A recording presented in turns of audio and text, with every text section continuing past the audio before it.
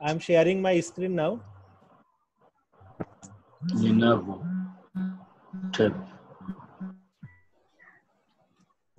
Okay.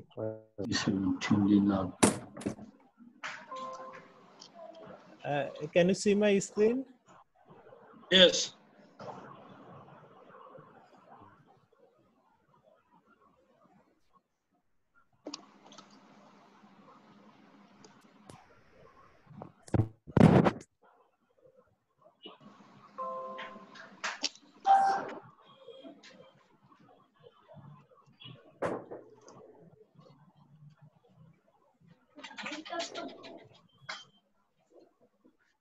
Just I'm taking few minutes so that all the things I can. Okay, I'm just a few minutes. I want to.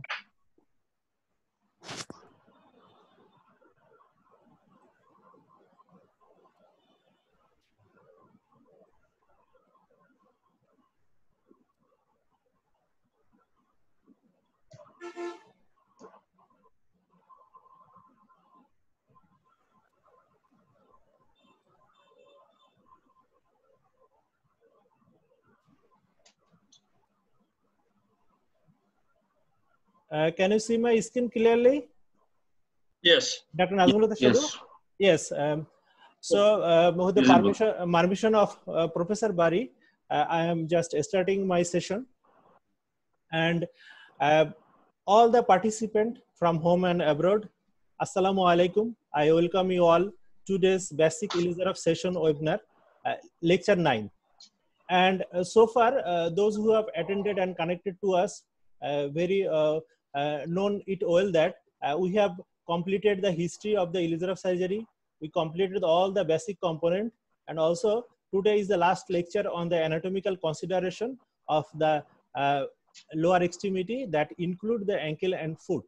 I am Dr. Arifuzzaman on the behalf of Bangladesh Kurgan Fellow Group presenting my papers. This is a very great quotation from Leonardo da Vinci. You know that Leonardo da Vinci does not need any introduction. He is the biggest philosopher, scientist from Mona Lisa to the aeronautical engineering. All are the things he explained very nicely 600 years ago. According to the Leonardo da Vinci, the human foot is a masterpiece of engineering and work of art. And today, our session is on the foot and ankle. And foot and ankle, we want to correlate the biology, the biomechanics, and the ilizarov biological osteosynthesis technique in all the things in a single lecture. So let's explore the foot and ankle of human body. And I added this slide from a picture in the web. It is a random picture, and it says the stop for hope. And now, at the time of Corona, Bangladesh is at the very peak of infection. So far, over 60,000 Corona positive patient in Bangladesh. So we are just stuck. We are just stopped, but we stop for the hope.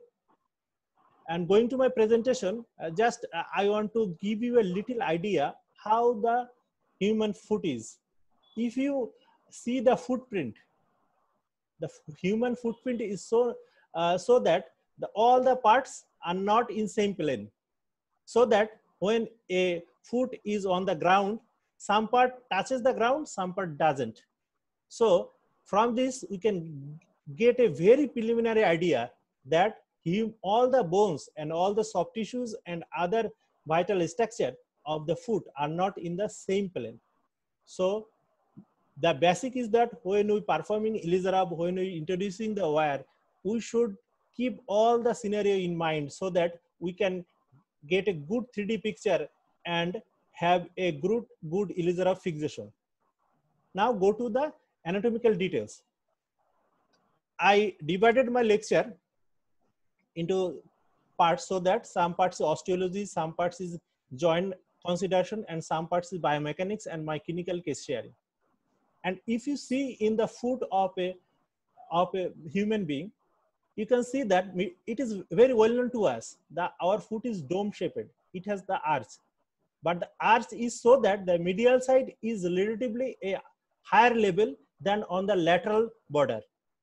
So please keep this in mind, that when you put the wire, then the wire would not be as vertical or as parallel to the body part, as we have told you that in other part of the body we try to put all the wires in the long axis of the bones or vertical to the bones or some other consideration. But here the bones are so designed that you have to put all the wires in a direction that can fix all the bones. And bones are not collinear here. Bones are arranged in a different manner in foot. So you should keep all the things in mind during wire fixation. And what is that? I have, if you follow my curvature, you can see that if you cut a bones just in a coronal plane of the foot, then any cut take some part of the tarsal bone, some part of metatarsal bone. Even cutting in a coronal plane, all the tarsal bones are not in same level. So there is the anatomical variation of orientation of the bones in the foot. Even you see that the first metatarsal is very thicker. Even if you pass the wire at the bottom of the first metatarsal bone, then it will miss many of the bones. So to fix all the bones, you should be meticulous and you should be directed as the anatomical arrangement is. So now go to the another part. And another part of the ankle is that talus is in the ankle mortise. So if you want to put wire in the talus, so very little part of the talus is exposed to the surface, so that you can put the talus without fixing the joints. If you see in the lateral part of the talus, that the most of the talar lateral part is covered by the articular surface, which is articulate with the fibula. But the medial part is more exposed than the lateral part. Medial part, there is a small articular surface. Why I am telling this? I am telling this as because both the surfaces of the talus, even the neck of the talus and the exposed part of the talus is very much subjected to the wire introduction. So you should know, I know that you all know very anatomy very good, but here is some little bit different consideration, so that you can introduce wire very precisely. And also if you follow my curvature, also the ankle capsule attachment is like that, it through the rim of the talus. I request everyone, please unmute your microphone, mute your microphone. So now I am going to the another slide. This is the consideration of the talus during the wire fixation, and I will go for the cross section of the ankle a little bit later. Before I go to that, I want to focus some very basic normal anatomical structure of the foot. And this is the longitudinal arches, you know that, but my emphasis on this picture is that if you see in the osteology, the joint plane, if you see the mid-tarsal joint plane, it is little bit oblique, and you see that mid-tarsal bones is some of triangular shape. It is triangular apex is in the cuboid bones, and the base on the navicular and the middle cuneiform bone. So if you want to fix only the mid foot, then you have to put your wire in a different anatomical consideration. So please look how the joints are arranged here. And as I have told you that the talus is mostly articular, but some part of the talus is still subjected to the wire fixation. That how it can be. If you see the anatomical, the tendons and other tendon sheath, if you follow the lateral malleolus, there is some area of the lateral of the ankle that is devoid of any important structure. If you follow my cursor, this is. Even on the medial part, some part of talar area is also devoid of important structure. Here there is deltoid ligament, different layers.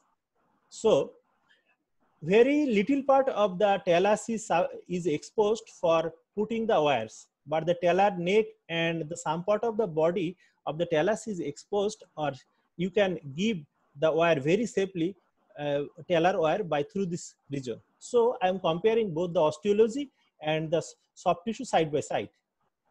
And then if you visualize the foot from the anterior, from the dorsum of the foot, that is, there is a line, the midpoint between the two malleolus and the web space, first web space.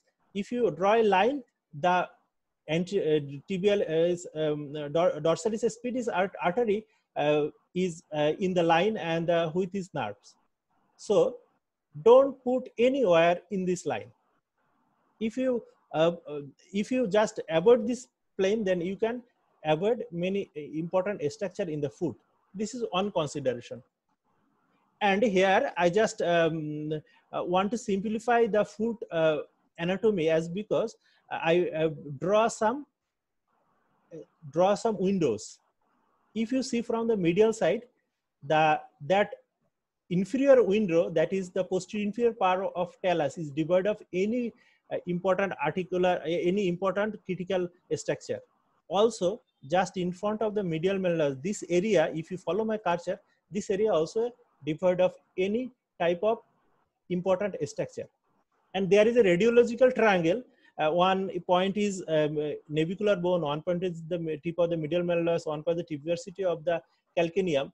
This triangular area is very much vulnerable for this posterior tibial artery and nerve structure to be damaged. So which part is free in calcaneum? The posterior inferior part, or most posterior part of the calcaneum, is free for putting anywhere. So this critical triangle and the safe window you should keep in mind during the wire fixation. And there is a personal trick. If you put your finger just behind the medial malleolus, if you feel the pulse of posterior tibial artery and draw a straight line, the area just posterior to the straight line is very much safe. You can put the calcaneum wire very safely in this area. And I draw it for you. If you look at surface marking of the foot, and what are the areas safe? If you just diagram it at a triangle or a quadrangle, you can put the wire very easily in these areas. There is no vital structure is there. And you should not penetrate any joint area and other nerve area also. So this window or this triangular or the quadrangle area is relatively safe for placement of the wires. So now I have completed the anatomical, some surface anatomy and some nerve and vessel relationship in a foot. And as I told you that I will go for the cross section a little bit later. Before going to the cross section, I want to emphasize some very important thing. Frequently during the foot correction or any foot deformity correction or any purpose, you need to need some percutaneous type of tenotomy, like the plantar fascia, flexor tendon, and tendon Achilles. So I want to just give you some ideas about some clinical details. If you see the plantar fascia span from the calcaneum to the toes, and like this fan-shaped manner. And you see that the plantar fascia is the most superficial part in the sole of the foot, and it acts as a bow sting. And what is just under the plantar fascia? If you layered your foot, you know that very interesting anatomical concept is that in foot there is 4 layers. So just after the plantar fascia, there is the small muscles and the branching of the nerves. And if you follow my cursor, this area is just anterior to the anterior to the calcaneal attachment. This area more or less safely you can put the needles, you can put the needles, or you can you can do the percutaneous plantar fascial resection this in this area very safely. So don't be very worried or afraid of doing percutaneous plantar aponeurosis resection in case of when there is a cavus foot or very tight plantar aponeurosis, because if you do this type of resection, it will allow you to very rapid correction. Otherwise, this tethering, skin tether or this type of soft tissue tether will delay your correction and produce a very much destruction resisting force. So this thing you should keep in mind. And plantar fascia resection is not a very difficult thing to do if you know all the anatomical details. And usually this type of plantar fascial resection come from the original standard procedure. Though in ilizarov surgery we put only 15 size BP blade, so that we do all the thing percutaneously, and you feel the tight structure and just micro resection or fractional resection of the plantar fascia. These things are very much important during the cavus correction. Another is thing that when you correct a very old deformity, there is some clawing of the toes. To prevent of the clawing of the toes, there are several techniques. Sometimes you need to capsulotomy of the metacarpophalangeal joint, metatarsophalangeal joint, and also lengthening of the flexor digitorum tendons. This thing, just if you know the anatomy, or you can do it very precisely by simple stab incision. And other thing is that frequently we incur during during equinus correction, that is the percutaneous lengthening of the tendo Achilles. And if you see from the posterior side of the heel, the medial side or medial border of the tendo Achilles is just close to the artery and nerve. How can you do it very safely? Just put your the 15 size blade. If you are very much experienced with doing this in CTEB, but here is something different. You need a step cut type of percutaneous tenotomy in tendo Achilles. You know that there are different methods of performing this. By I am just what we are doing and what I am used to. I am just showing you. Just put your blade just medial to the tendo Achilles, and go to the half of the tendo Achilles, and then do a distal transverse incision, transverse cut. It is very safe because there is no vital structure there, and just stress your tendo Achilles that it will slide itself.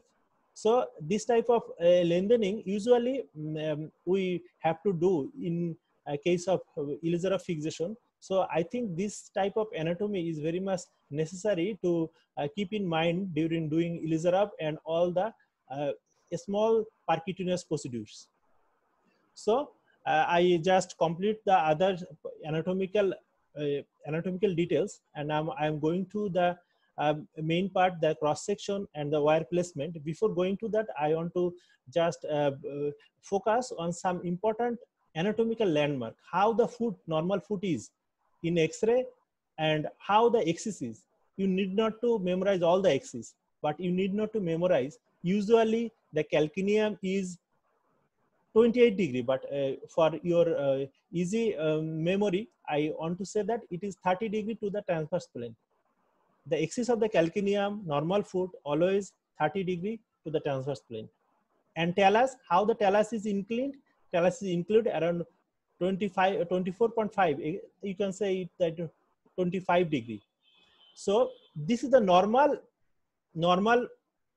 alignment of the calcaneum and the talus in relation to the normal foot. And why it is important? Sometimes you say that the externally the foot is calcaneum. Okay, yeah, the foot is the equinus. But if you do a radiograph, you see that this equinus can be contributed by the many factors. Maybe the midfoot is breakdown, so midfoot also cause this some form of equinus, and also the hind foot, the calcaneum is high up, so it can also cause the equinus. So if you have a good X-ray and you have the knowledge how the foot bones are aligned in which angle, then you can easily just find out the importance of doing a procedure in any part. When you have to put more importance in the calcaneum or correction of the equinus, or you have to just give more importance to the midfoot, then you can easily calculate it by if you keep in mind this type of normal anatomical axis. So now I am coming to the cross section. For your easy memory and to realize it very nicely, I just arranged this lecture is that I get some CT MRI scan of different level, and I just correlate all the things in a single slide. So I will go a little bit slow so that you can easily understand all the things. And on the black photograph, everyone is familiar with this. These are the MRI scan of the foot and ankle. And on the left side, it is sagittal, coronal, and 3D section where the section is. And with this section, I just correlate some of the paintings or some of the figures from the books that we are using for reference. So my first cut is just at the level of the just above the level of the ankle. Above the level of the ankle, how the main important thing is that how the lateral malleolus is arranged with the tibia. In the sulcus of the on the lateral side of the tibia, there is a gap and there is an even gap. Always in MRI scan and other thing, this is the relationship between the fibula and the tibia. And from the previous lecture of Dr. Munir, you know that on the just above ankle wires, we can put very easily by dividing this area into 3 parts. The lateral 2 part, I am just showing in the cursor that this 2 arrow is lateral 2/3, and you can put the wires very easily through this. And if we go, what are the direction of the wire can be? You can put from here, from fibula, holding the fibula and exit to the tibia. You can go transversely, and you can go in this direction. Because this areas is more or less subcutaneous, so you need not to worry about the danger of piercing the major vessels. Just keep in mind that anterior third is dangerous. So if you go a little bit lower cut, this cut is at the level of the malleolus, 2 malleolus.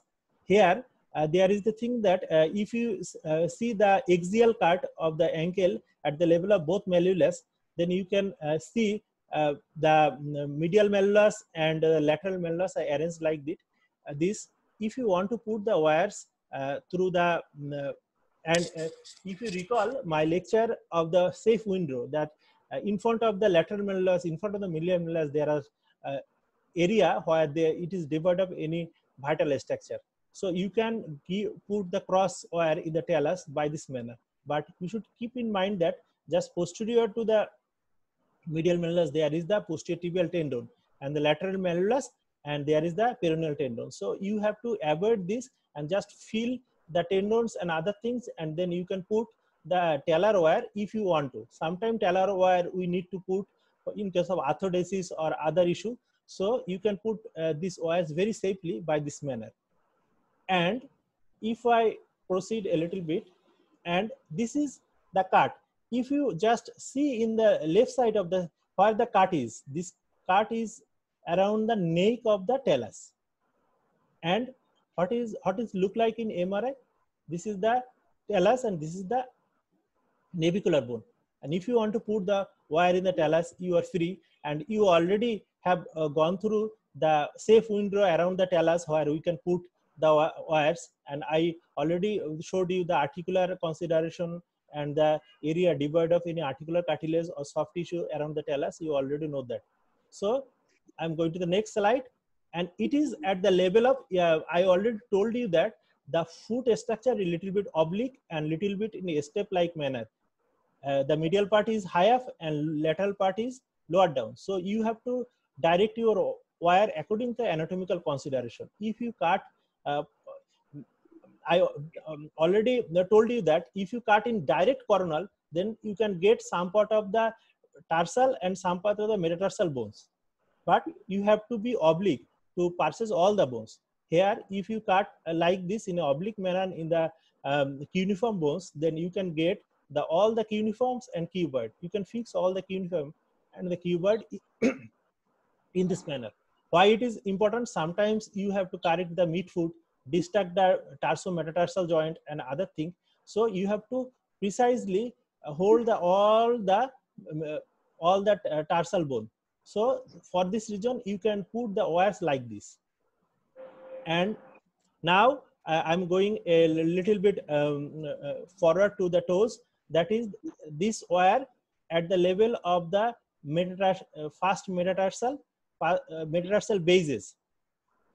Metatarsal bases, but you see that I already told you that first metatarsal is little bit thicker, but other metatarsal, if you put any wire at the lower part of the first metatarsal, frequently it misses all the wires, all the metatarsal. So you have to keep all the anatomical consideration where if you want to put the wires in the little bit dorsal direction of the first metatarsal, then it will process other metatarsal also. So this anatomical consideration is crucial during fixation of the ilizarov wire. And so same thing is repeat in another view, that just follow the lower wires. If you want to fix the first metatarsal at the plantar surface, more at the plantar rod, then you miss other metatarsal. If you want to fix all the metatarsal, then your word direction should be a dorsal word. So this thing, anatomical consideration, you have to keep in mind. And other is that around the base of the tarsal bones, the bones are not in the same plane, but at the distal part of the metatarsal, the arches is flattened, transverse arch is flattened. So more or less all the bones and the neck of the tarsal bones comes to a little bit same plane. Even putting the wires here, one important thing is that you sometimes, if you want to put wires through all the bones, you have to press the metatarsal head to flatten the dome, so that you can process your wire through all the bones. What is like that? This type of flattening, you have to push the metatarsal head to bring it in a same plane. This is nicely demonstrated, and if you follow the picture, then you can get the idea also. So if I just summarized my direction of the wires, so you can put the talar wire in a coronal plane. It's not a very different problem. But if you want to put you hold the navicular bones and the cuboid, you have to go a little bit oblique manner. If you want to hold all the cuneiform bones, you have to go more oblique. And other thing is that you cannot put a coronal plane wire in the forefoot, because if you put coronal plane, then one base and other shaft will be in a line. So if you want to put the wire very securely, you can put a oblique manner. That is, and also anatomical consideration is that the first metatarsal bones is relatively thick and short in comparison to others. This type of anatomical consideration you should keep in mind during the wire fixation. So these are the ideal direction in a nutshell to fix the foot. And also you can fix the toes also when it is necessary, because of in case of old equinus correction or where there is clawfoot. I already told you, you can put the wires in such direction so that you have to fix the metatarsophalangeal joint also, from the tip of the toe to metatarsophalangeal also. These are the wire you can, these are the direction you can put your wires. So now I'm coming to some ankle tricks of assembly. I complete the basic anatomy, cross-sectional anatomy, and compare it to all the 3 parameters, sagittal, coronal, and the 3D sections. So now I'm going to some ankle tricks of assembly. What are the ankle tricks of assembly? If I refer you to my previous lecture L2, you can got the idea of ankle center rotation. I do not want to repeat you. You can get all the things of what is ankle center and why it is important. You can get all the idea from the previous lecture. And now I just want to simplify this figure for you, that think that this is the equinus foot. I already told you that axis of the calcaneum usually 30 degree oblique, 30 degree oblique to the horizontal plane, and it is facing, it is in the downward direction. But in the equinus, this thing is reverse. The axis is parallel to the normal axis. Calcaneum axis is parallel to the normal axis. And if you want to put the ring in the calcaneum for correction of the equinus, you have to consider this type of normal angulation of the calcaneum, and your direction of the ring should be in 28 degree 28 to 30 degree angulation with the transverse plane. Think that this blue line is for transverse plane, and this red line for the this red line is for the ring direction. And I request everyone, please unmute your microphone so that the noise is less. And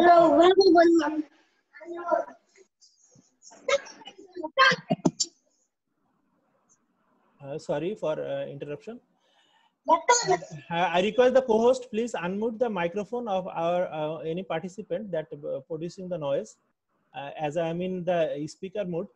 And what is that? I was there. Is that the normal axis of the calcaneum, when the equinus is there, it goes relatively parallel to the plane, parallel to the transverse plane, and you have to put the ring in a oblique manner with the parallel to the plane. And how you should put the destructor? And you should put the destructor in such a manner so that the destructor is directed a little bit posteriorly. Why it is important? I will tell you that the direction of the destructor is a main component to prevent the anterior talar subluxation. So what will cause the anterior talar subluxation? It is very much common thing. If you mismatch the hinges, if you mismatch the distraction rod. What is tangent? You can get in many books that you should put the destructor in a equinus correction in a tangent manner. Tangent means it's a line which touches a circle just at one point. It do not cross sect it, just touches a point. So if you think the center of rotation of ankle is in the point lateral to just tip of the talus, and the destructor should be a transient manner, like a circle, not crossing this. If it crosses this, like this picture that I labeled with cross, if it crosses the circle, then what will happen? You see that there is a distraction force F. This F will dislocate the talus. And this is the practical representation how the talus get dislocated if you do not consider this tangent thing during your distractor placement. And if it is goes just a straight distraction, then there is the anterior talar subluxation. You should put the distractor in a oblique manner. And now I am going to some foot correction technique and how the wires you should put.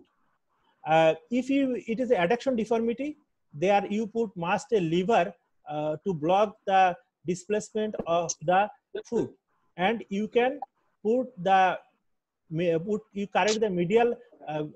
You can correct the adduction by tightening these rods. As you gone through the previous lectures, how can we use the slotted rod? We already discussed. So another example, forefoot correction. These two wires. I already told you that if you want to put the wire in forefoot, you have to you keep mind in all the anatomical details of the forefoot, and you have to put the ring also in the axis of the foot during the deformity correction. What is the axis? The second metatarsal is the axis, and the ring should be perpendicular to the second metatarsal, whatever the wire direction is. So this is a very important tips during the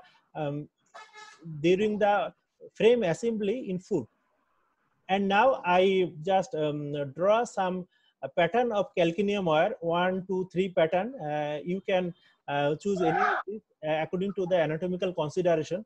That is, sometimes you may need to put the olive because the calcaneum bones is very very spongy bones. Sometimes the wire are cut out, and if you put the wire in the same plane around the calcaneum, then it can also make the holes in the calcaneum if it got infected. And sometimes to prevent this type of movement or side to side movement, sometimes you may not to put the wires in a great direction like the 60 degree or more. And usually you have to put around 30 degree or less than 30 degree. For this reason, you have to put the olives also, and you can put a console wire to prevent this togging effect. And this will prevent the side to side migration of the ring if the angle is less.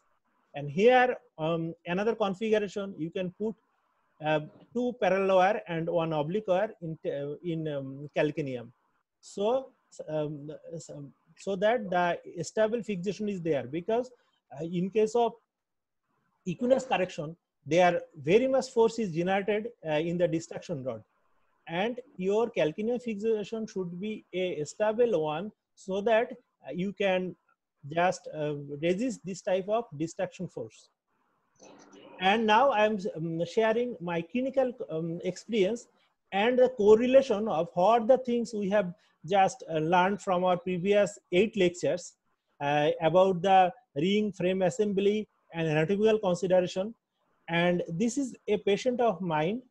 He is 25 years old when I operated him, and he had a history of very bad childhood osteomyelitis and after road traffic accident, and lost many muscle bulk at the anterior at the back of the leg, and after that he developed the bad scarring and equinus. And at the time of operation, my patient is also married, and I operated him at the 25 years old. What I am telling that he is married, I will tell you a little bit later. So this is his X-ray. I always do a normal normal leg X-ray scan for right leg, and it's for left leg. And the thing, sorry, please unmute your microphone. This is noise. And what is that?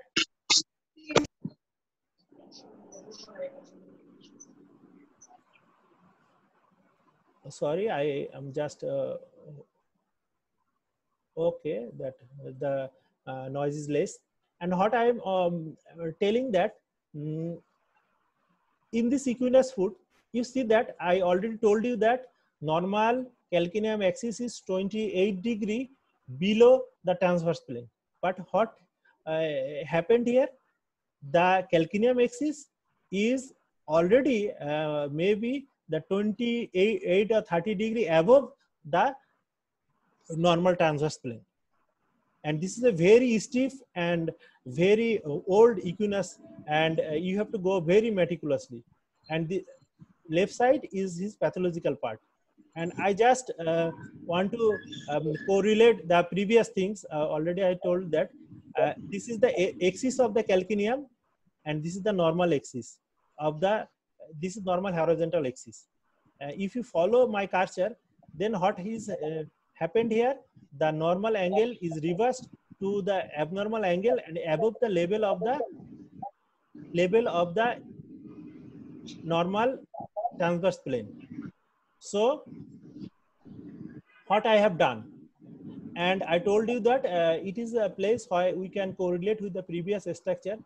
This patient is very motivated. He done all the lecture, all the dressing with the rubber stopper and the gauze piece. It is very vital thing during doing ilizarov, and these hinges are placed in a very meticulously.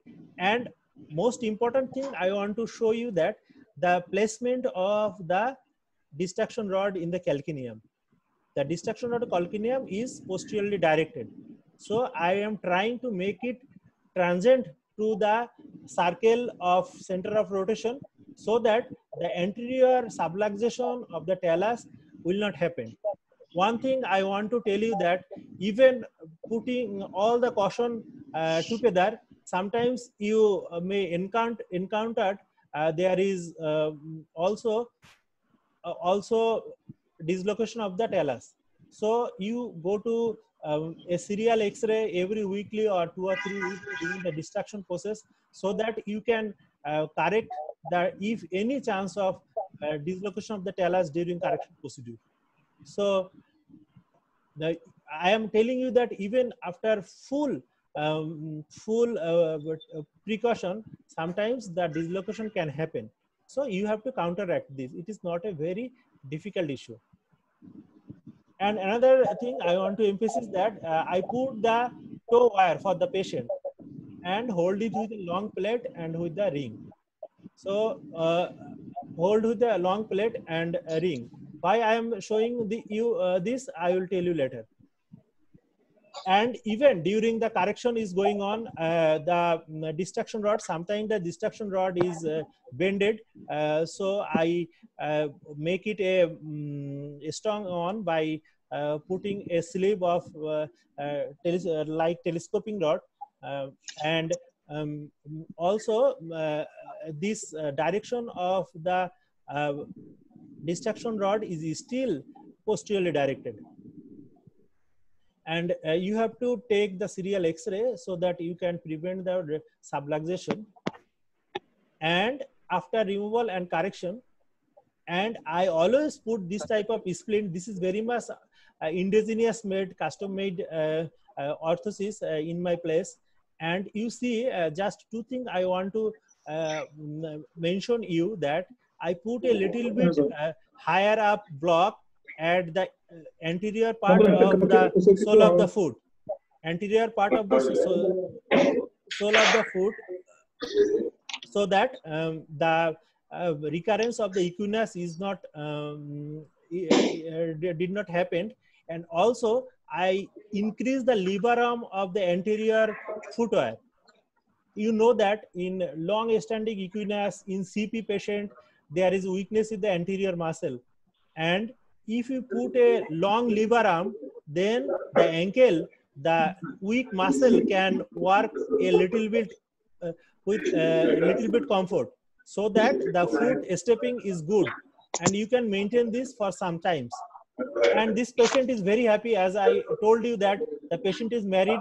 The patient got married when he had this type of bad equinus, and after that his wife came to my chamber, and the smile of the patient and his wife just give me very peace of mind that they overcome all the deformity and living a happy life. Now, in my postoperative etc. after removal of the ring, you see that the calcaneal axis restored his normal position, and there even it is a very old equinus. Even after the 25 years of this disadvantaged condition, you can see the joint space still is there. This is the beauty of ilizarov. This is the beauty of deformity correction. You have to meticulous, and you should respect all the things of the biomechanics and biology. And now the last tip from myself, the toe tip consideration. The what is toe tip consideration? The toe tip consideration is like that. I told you that when there is a bad equinus, the chance of clawing or bad clawing is already there. You may put the wires in the toes up to the metatarsophalangeal joint. But you know that our toes are a anastomosis of the arteries. If you press any part of the toe, it will you can observe the capillary refill phenomena there. But if you put the wires in a very pressurized manner, and if you compress the soft tissue, then this compression can cause some micronecrosis around the tip of the wire. So this thing you should keep in mind during the wire fixation in the toe. My recommendation is that just put a small stab incision and introduce your wire. So by this simple technique, in foot or in nail bed or in finger or toes, you can avoid this type of fingertip micronecrotic hollow. Usually this is very common thing if you do not consider this type of things during his wire fixation. And lastly, this is a picture from Kurgan Center. Their assembly of the foot for at the end of the treatment procedure. They are just trying to remove all the assembly from the foot. You see that all the wires through the foot, all the to the toes, and there is the good correction is there, and how the assembly every hinge. It is a work of hinge and work of joints in case of foot.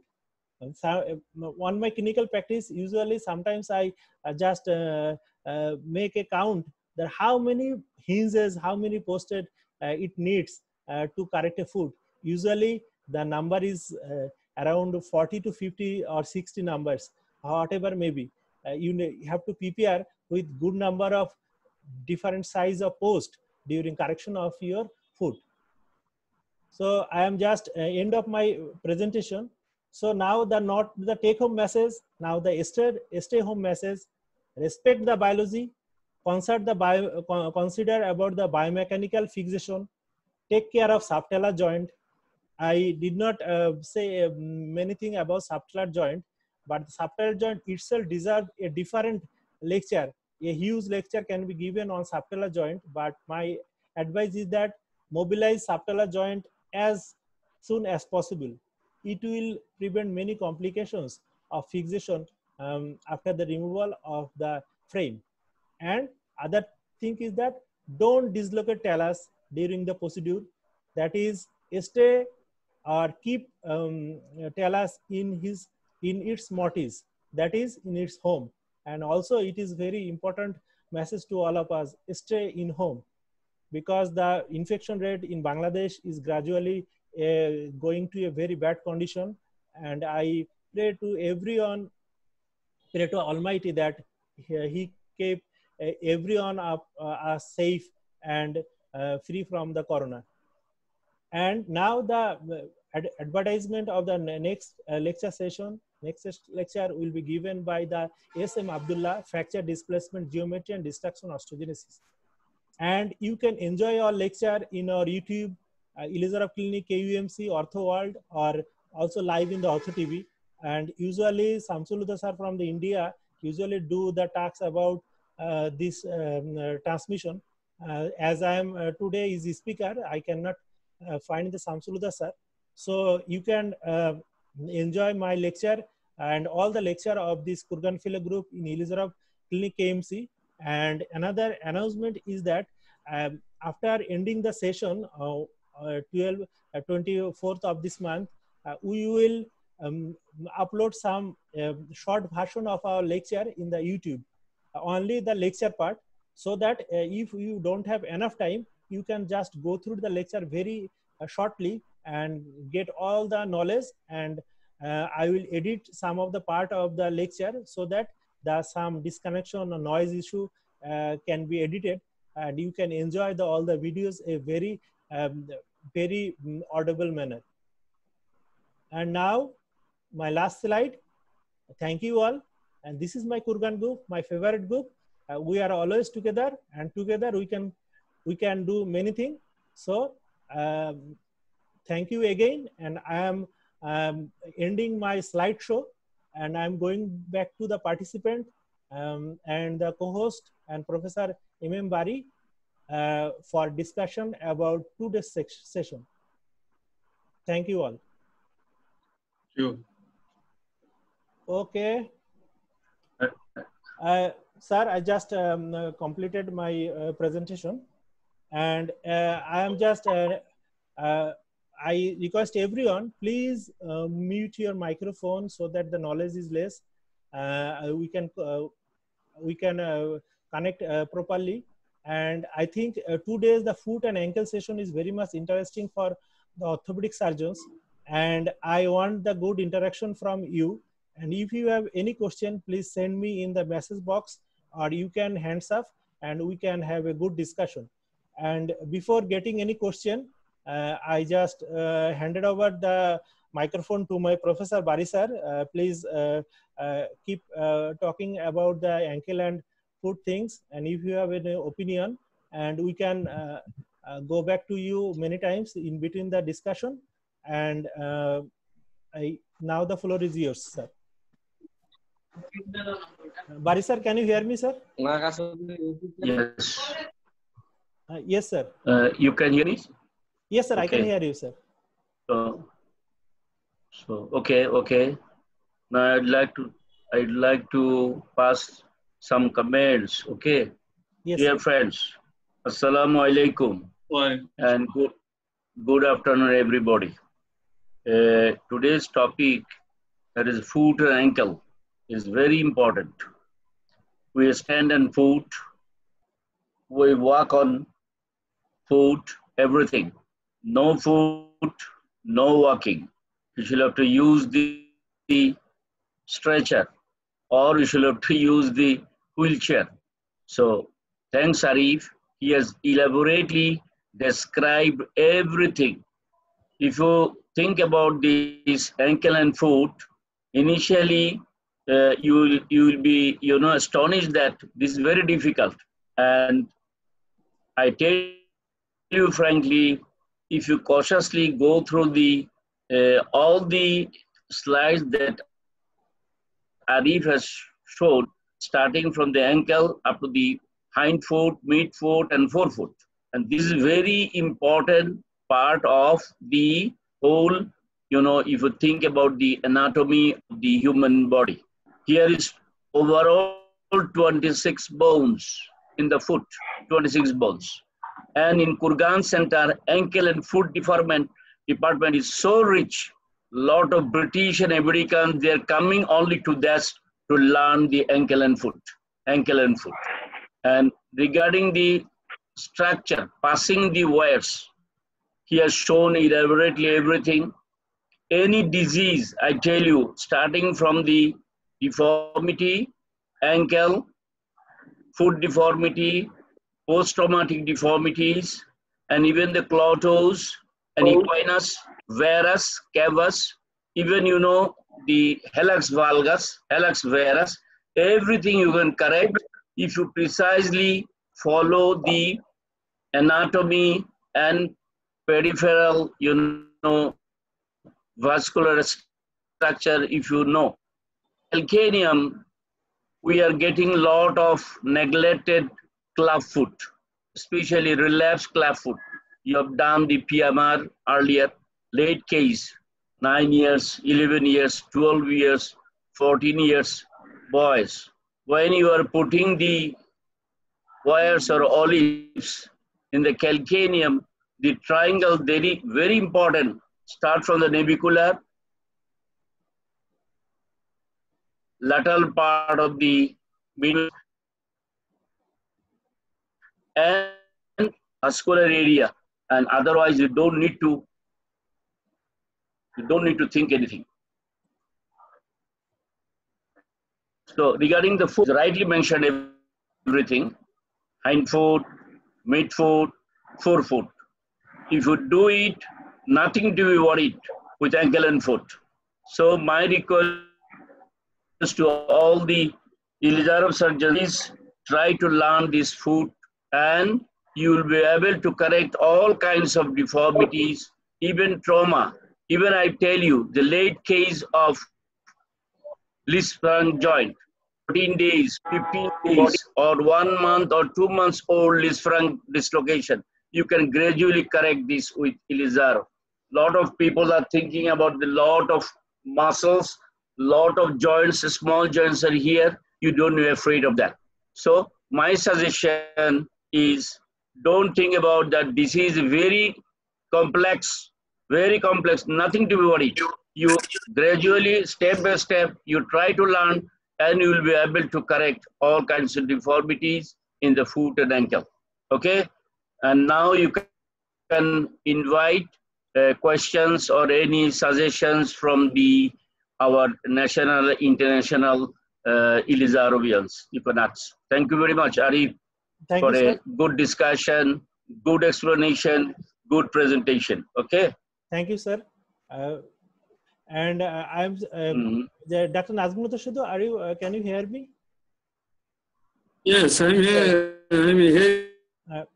I request you to conduct the question answer session. There's no light. Oh, okay. Okay, then. Thank you for your brilliant presentation. So I am now requesting Dr. Rashid Hassan Rani. I'm watching that he hands up. He puts his hands up for a long time. If you have any question, ask me or to the Professor Bari sir, or have a good discussion. Rashid Hassan Rani, can you hear me? Rashid Hassan Rani, can you hear me? Yes, yes. So what is your question? Yes, sir. Yes, sir. Yes. Do you have any questions, sir?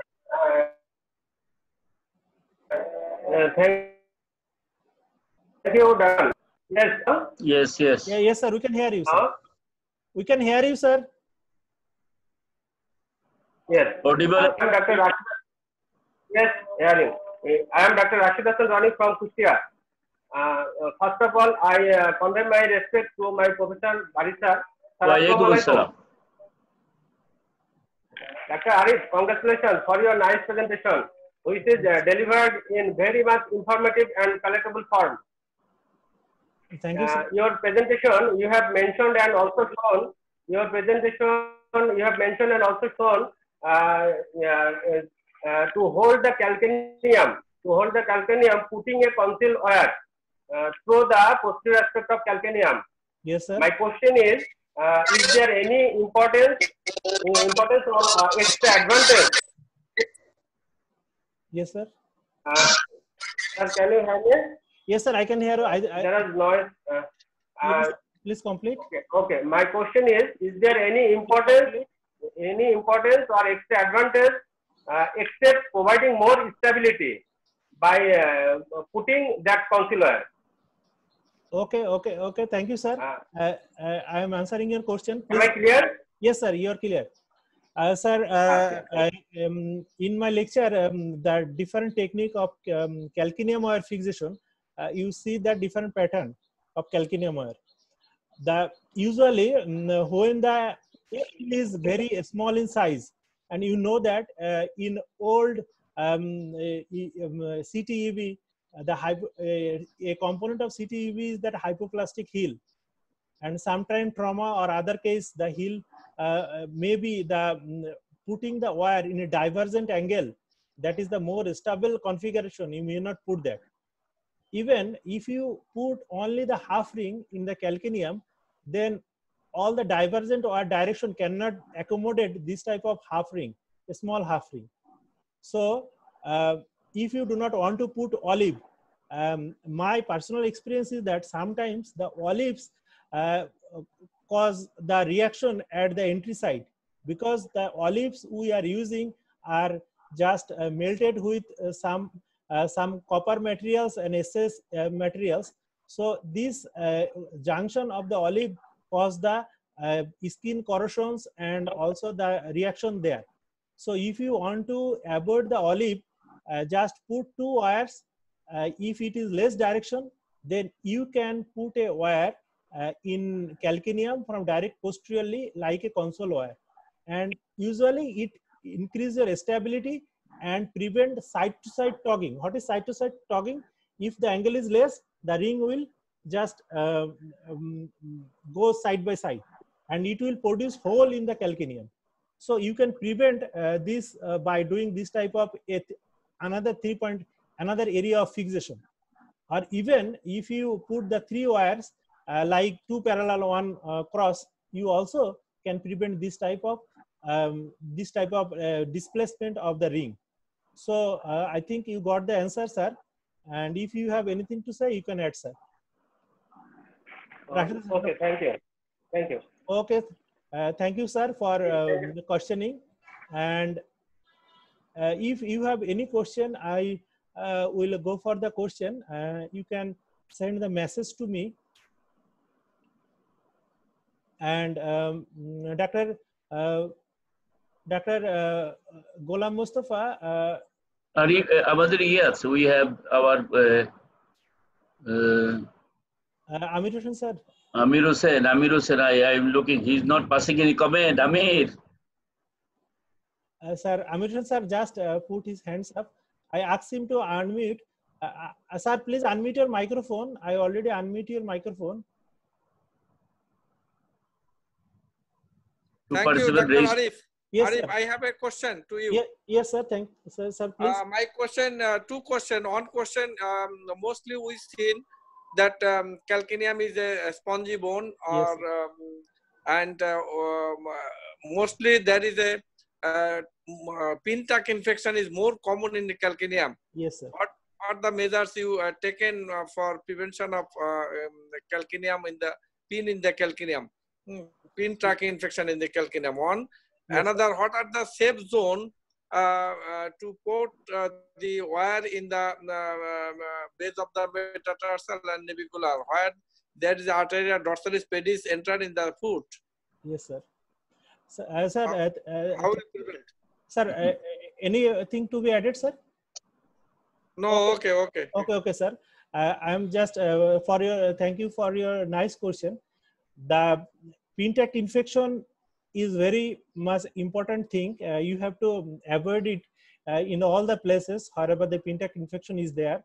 But in calcaneum, pin tuck infection is very dangerous because the bones is very spongy, and if precaution should be start from the area of selection of drilling, drill speed, wire configuration, wire configuration, and also the direction of the wire in fixation in calcaneum. Direction of wire. Direction of the wire. That is, if you put the two wire in a very small angulation and in a same plane, then these two wire, during the drilling of the wire, it will cause also the destruction of the bones. If it is passes very closely one after another, and when there is the side to side movement of the wire in the ring, this wire will produce the hole. This low configuration wire act as a cone and produce the hole in the bones. For these reasons, if you just put another plain wire like a console wire or even another direction wire in the safe zone, then you can avoid this type of fixation, this type of infection formation in case of calcaneum. You have to be very meticulous in wire direction and also the configuration of the wires, and also the post-operative caring of the wire pin tuck. It is also very important for prevention of infection in the calcaneum. And your second question is that, sir, if you go through my lecture, I put a line from the both the medial malleolus to the anterior wave space of the fast wave space of the toe.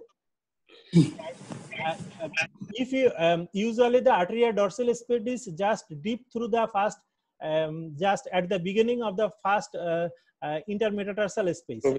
So if you just keep in mind the pulse and the keep in mind the anatomical anatomical area of the wire to process the bones, then you can easily avoid the arteria dorsal spedis. It is not very difficult because it is very superficial. You can is very easily you can avoid it, sir. Sir, sir, do you have any complimentary question you can add, sir? Okay, thank you. Thank you, sir. And I'm seeing that Dr. Rashid Hassan have a second time he puts his hands up. Rashid Hassan, do you have any question, Rashid Hassan, sir? Yes, sir. I have one more question, sir. Yes, sir. What is? Sir. Yes, sir. I have one more question. Yes, sir, Can I ask you? Yes, sir. Definitely. Yes, sir. Please. Okay. In your presentation, you have mentioned there are chance of talus dislocation of talus. Yes, sir. My question is why talus can dislocate it, and how why talus can dislocate it regarding ankle surgery. Thank you, sir, for a nice question. Sir, this is a very interesting thing. You should, every ilizarov surgeon should know. If you mismatch the hinge, if you put a direction, if you put a distraction in a very wrong manner, then it can cause the most commonly the anterior subluxation of the talus. Even the talus can be subluxated posteriorly also, but common is the anterior subluxation. And usually when you put the distraction, if you remind your knowledge from your intermediate knowledge is that there are force vector, there are resultant force of if a force act on a surface, it can compress the force in a different direction and the resultant force in a particular direction. Usually when the distraction is working on a ring, there is a force act towards the talus. This force, if you go through my lecture and slide, you see that there is a F3 force that act on the talus. This F3 force, if it is more, then it can pushes the talus in the anterior direction. So this is the reason why the talus is usually dislocated. And if the talus is dislocated, the patient usually complain very severe pain. The patient can tell you that, sir, oh, I am okay for the last few days, but my pain increases a very very upper limit for the last few days. Then you go for the X-ray. And another clinical point is that usually this type of dislocation or this type of over distraction can also increase the foot swelling. Though sometimes the foot swelling during the distraction process is also indicate that your distraction force is disproportionate and something bad in the talus. So by this manner you can prevent, and keeping always put the wire, put the distraction rod usually in posteriorly directed. So I think you got the answer. If you have any complementary questions, sir, you can add, sir. No, sir. Okay. Thank you, sir. Okay. Thank you sir. for participation. And I think, sir, we can go some foreign participant to have their comments about today's presentations. And I am unmuting the microphone of Dr. Madhu S. Ghali. Please introduce yourself, and if you have any question, comments, or if you want to communicate with the participant, you can do that. Sir, please unmute your microphone. I already unmuted it. Madhu S. Ghali, sir. Can you hear me, sir? Hello, sir. Can you hear me, sir? So I think if I get any hands up mark from my list, a participant, I can go to him directly.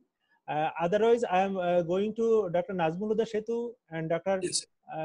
Ghulam Mustafa for comments of the overall session, and then I will go back to my professor Mufakkar Bari for ending speech and comments and advice and future invitation. I am going to Dr. Nazmul Huda Shetu. Shetu sir, can you hear me, sir? Yes, I'm Yes, saying. sir. Okay, thank you for your brilliant presentation. Actually, you presented it very details, I think, and you also mentioned the placement of wire, placement of ring, and also the geometry of the foot very nicely. Thank you for your presentation. And last of all, I just for my clearance, I want to ask you a simple question. Yes, sir. When there is any mid-foot equinus, Yes, sir. but calcaneum and the talus in normal position, Yes, sir. then do you like to fix the talus with the tibial ring or the half ring for the calcaneum? Which one you do better, you think? Sir, Can you understand? yes, sir. I understand question. It is a nice question, sir. Usually, our common belief, in my lecture, I already told you that our common belief is that calcaneum equinus deformity can only happen in calcaneum or in ankle. It is not true. If you just meticulously observe the X-ray of a paralytic foot or a deformed foot, usually the deformity is multi-directional, and even the calcaneal equinus deformity can happen in the hind foot and also can happen in the forefoot also. That forefoot is if the midfoot will break. Usually what happens in cavus foot, what happens is paralytic foots, that is the midfoot it break, it hindfoot is okay, all the parameters and all the things are okay, but the midfoot break in a certain manner, it's it gives you a false perception that it is a equinus deformity. And your question is that do you fix the calcaneum or talus during this type of midfoot correction of equinus? Yes. Usually my recommendation is that if you increase the lever arm to resist the correction force, it is always advised to you can do so. If you hold the calcaneum and talus in case of midfoot equinus, then it will increase your lever arm for holding or stability of the frame, and you can easily manipulate the forefoot because your base is very strong. And you know that I already told you that the anterior subluxation is a very common phenomenon, but the posterior subluxation also can be happen if you do not hold all the interconnected joints of the foot in a very secure manner. So I think my advice is that even if it is a simple deformity, if it is very correctable very easily, then sometimes you can put only forefoot frames and with the leg frames. It can be done, but you have to very meticulous about any dislocation is there or not. But my advice is that just hold all the bones so that your correction lever arm is more and more strong. I think you got the answer, sir. Okay, thank you. Okay, sir. Then please pass your comments about session because we are going at the end of the session. And from you, I will go to Professor Bari, sir. I already, it's a brilliant presentation, and it will. I think it is a it is very much helpful for those who are doing ankle or foot ilizarov. They will take the tips and all sorts of information they can get from your lecture. Thank you for your nice lecture. Okay, thank you. Thank you, sir. Now I'm going to Professor Mufakkar Bari. And No. yes, sir. Okay. No, Yes, no sir. question, no discussion. Sir, Finish everything. yes, sir. Already we are just 1.5 hour. Half hour already we have covered. Oh, 20 minutes already gone. Okay, okay. Sir, How many foreigners? Foreigners, I am looking 1, 2, 3, 4. 4 already listening. yes, 3 sir. Nigerian, one Indian, one Nepal. 5. Sir, Okay, usually thank you very much. now Huh? Nigeria, it is working hours, sir. I don't know whether the Saturday Now 11 in the morning there. 11 in the morning, sir. 11, yes, 5 hours difference. Yes, sir. I know. Sir, please conclude the session and have your. Thank you very much, Arif, Yes, sir. for a good discussion, good presentation, and most of the Ilizarvians, they have participated. And I am also happy. I enjoyed your lecture. And those who are doing ilizarov for foot surgery, I am telling you, I don't know whether you have gone there or not. British Americans, even Koreans, they're frequently coming to ilizarov center to learn the foot. And there are a lot of things that you cannot do. Even AO group, if you see the book of the AO group, they already mention all the time the ilizarov technique. And regarding one, I have forgotten, passing the wires in the toes for preventing the clawing. When you have a severe clubfoot, relapsed, neglected clubfoot, 1 or 0.5 millimeter wires you put. And frequently I always do that. Shetu and you already you have seen. And then you can, when you are giving distraction backside, you can prevent the further clawing. For that, you should have to pass the wires, 1 millimeter or 0.5 millimeter. And other things for cavers, you mentioned a Stanley operation or plantarotomy, you call it plantarotomy, a tenotomy, double step tenotomy, 2-finger brace from the first one, second, you have shown from medial side or from lateral side. If you're expert, you can go from the medial side. Then, and gradually, you can correct. Slow, gradual, controlled, coordinated stretching gives you the full, beautiful correction. Even fibrous tissue, you can gradually lengthen.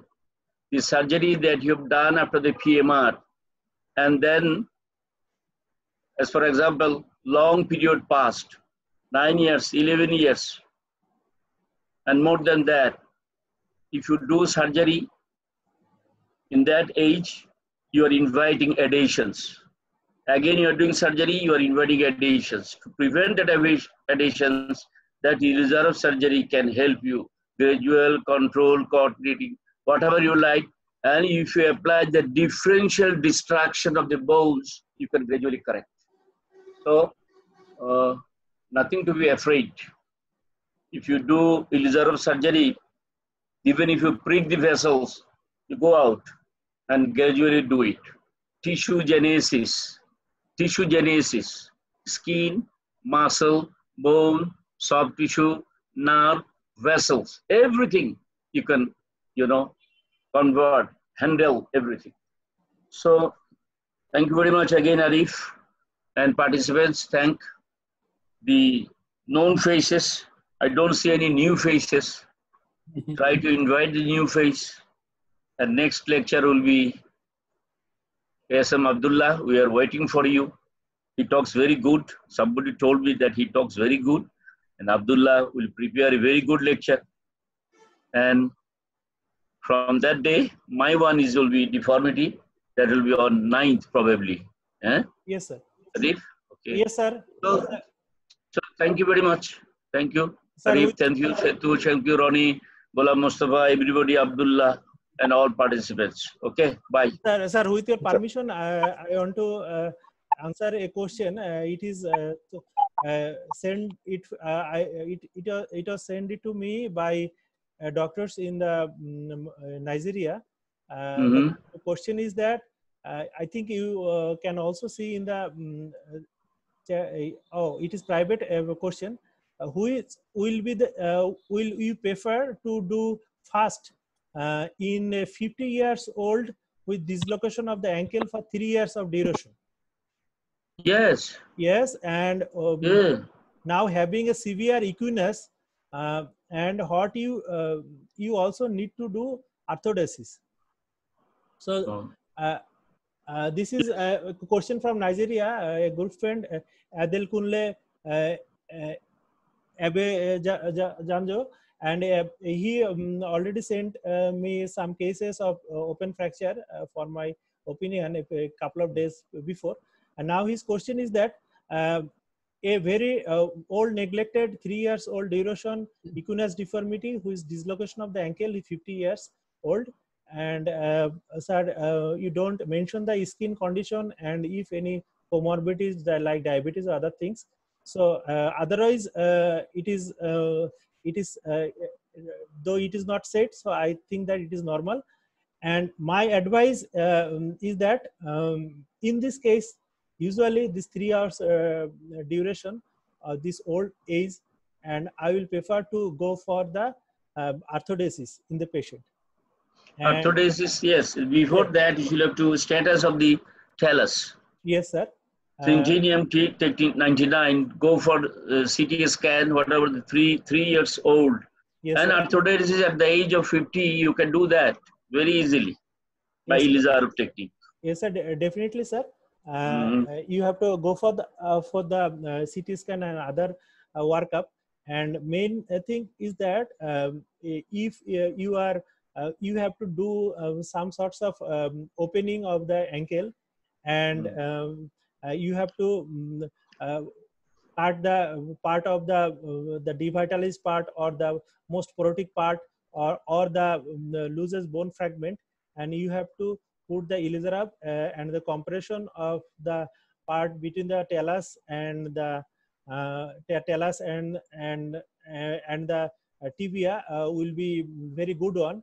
And other thing is that if you have, as my professor told you, that if you encountered any kind of avascular necrosis, even the some part of the talus is already absorbed.